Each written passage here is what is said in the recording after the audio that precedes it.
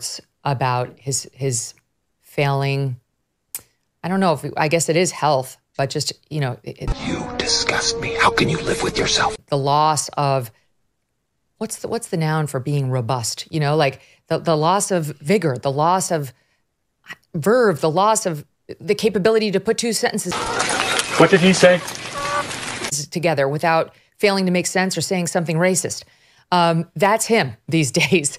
And you can see his team is on eggshells. And now that actually was pretty funny. Now it's emerging on the heels of these polls, which we saw earlier this week. Two polls, NBC News and ABC News. Hip hop? Hip hop anonymous? 3/4 of the electorate believe he is too old to do a second term.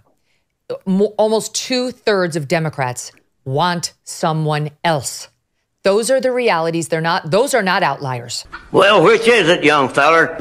Those are backed up by repeated polls. The American electorate thinks he's too old for the job, whether it's his age or his infirmity. A far lower number think Trump is too old, but over 50% think he's too old